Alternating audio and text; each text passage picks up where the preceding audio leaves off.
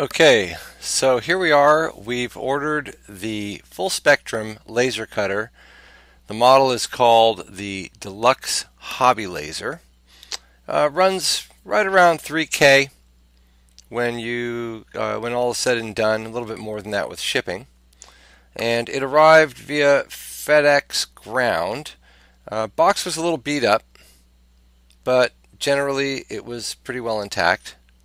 And what you find when you get it is that the box is actually a box within a box, which makes sense. Here you can see we're opening up the second box. Now you'll notice here on the very top they've put the honeycomb unit there. That's the kind of table area where you set your items, and it turns out later, as you'll see, that got damaged. It got squished in one of the corners. Not so bad that we cannot use it, but we definitely want a new one. Here's the packing list. Turns out, well, I don't know if you can read it sideways, but there you go. Turns out everything was included that was supposed to be. We'll show you the unit here as it looks inside the box. You just remove the styrofoam, bada bing, and there it is, very clean and nice.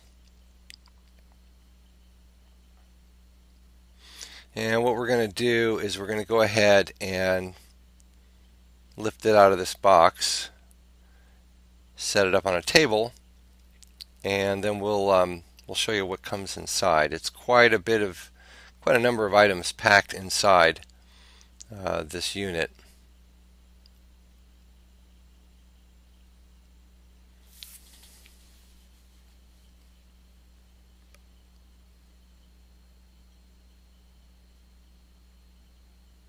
So here we have it set up on the table.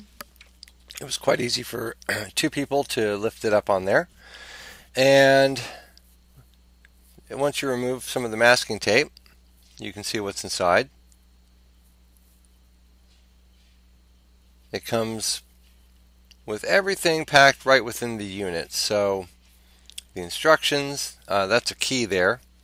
This describes how you download the software and just some general warnings and such. The unit does not come with a manual. You need to download that PDF from their website, fslaser.com, and that's where you get your instructions as to how to do that. Okay, so what this little box here is the additional lens. It's obviously a very delicate item because they've boxed it inside a box, and you can see that it comes in a special little plastic case, and it's quite tiny. So we'll open it up here, and we're not actually going to take it out of its paper wrapping, but you'll see that it is very small. Now the unit comes, this one is the 2.5 inch, and it comes with a 2 inch. So that's what comes already installed in the unit. They give you some tape and some various paraphernalia there, as well as a bit more on the different units. Now that's a duct fan there. So you essentially slide that into the back of the unit, and you'll see later on there's a duct. This here is a Chinese-made water pump. It's made for a big fish tank, and that comes with the unit. You do have to buy a bucket, so essentially you've got an in and an out tube coming out the back. Here's the duct fan again, and it's not a very high-end expensive unit, but it is built for the machine, and you'll see later on how that slides into the back. This is a compressor that also comes with the unit, and that's to keep the area inside free of smoke, I guess. Haven't tried it yet, but That's my understanding. And there's a few more items here. This particular item is a fluorescent light.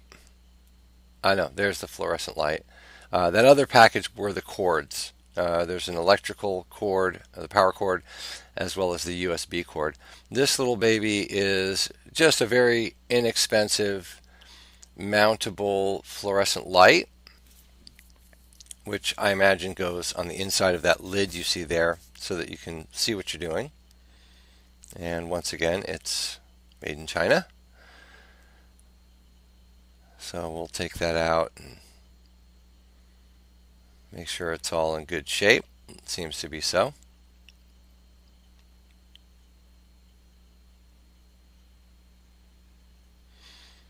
Okay, now checking to see if there's anything else in the main cavity. Appears not to be. So what we're going to do is close it up. And we'll look in the back. Now, in order to open the rear casing for the, or compartment for the actual laser bulb, the unit comes with two different keys, and one of them, metal keys, not that key. So here's the keys here. And that's how you open up the, oh, that's a ruler, okay. This is how you open up the rear compartment where the laser tube goes.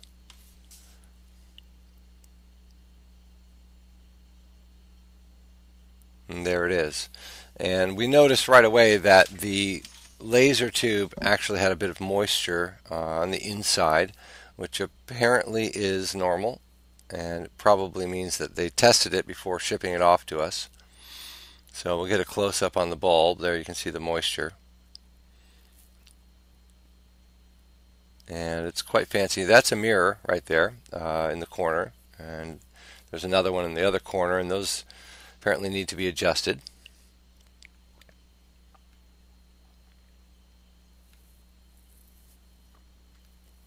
So the next thing we want to do, oh, by the way, there's the USB ports. There's two. There's a new style and old style. So depending on what kind of a computer you have. Here's the gauges. Amp meter, regulator, laser test, laser switch, air pump switch, lighting switch. Now that's if you plug your air pump into the back of the unit, which you really probably shouldn't do. Probably better just to give it its own, get a power strip, a surge protector, and pump the water pump and the air compressor into its own, plug them into their own plugs. And here we're trying to figure out how to get this thing open. This is the electronics bay, and what you're going to find in there is sort of the last piece of hardware that comes with this unit, and it's the you're going to see it in a second here. It's this amazing, beautiful 4-inch duct material. I say this with tongue in cheek. Here it is, and you can stretch it out and you can shrink it back up, so that does the basic job. We're actually going to keep it. We thought about buying a fancier duct, but it does the trick. And otherwise, what's in there is stuff you don't really need to know about. Now here's how the duct fan goes onto the back of the unit. So there's two slots, and you just slide it in like that. You plug it in, you take your duct, and you send it outside. So we're just going to open the window and put a piece of wood in there. Now here's the damage that we had on our unit. This is the honeycomb platform which sits inside the unit. It's kind of like a heat sink. So whatever material you're going to use the laser on, whether you're cutting or etching or engraving, you just set it on here. And so let's open it up and take a look, see how how it looks. So there's nothing really much to this, but it does serve a useful purpose. And there's the damage we had. So as I said, it's not a deal killer. The unit's still going to be usable, but it would be good to have it sit as perfectly flat as possible. So that's really not going to be something we're going to want to stay with. We're going to want to get a replacement for that. And from what we understand, Full Spectrum is very good about replacing broken items that may come in your box. I must tell you, when FedEx came, the unit was, even though it's clearly marked that it should kind of lay flat, it was sitting up on its side, and there were boxes strewn just about all over the back of the truck there. So we're pleased that it came in as good a shape as it did, and that the bulbs and the most critical things were not damaged at all so far. Haven't fired this up yet. That'll be the next video.